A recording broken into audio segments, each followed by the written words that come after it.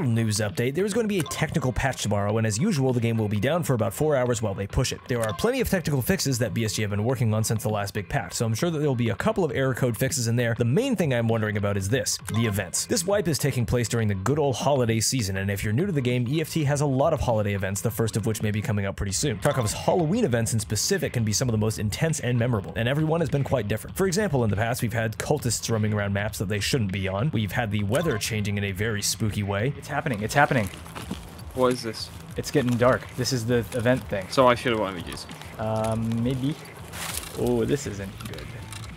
This is not good. Oh my god.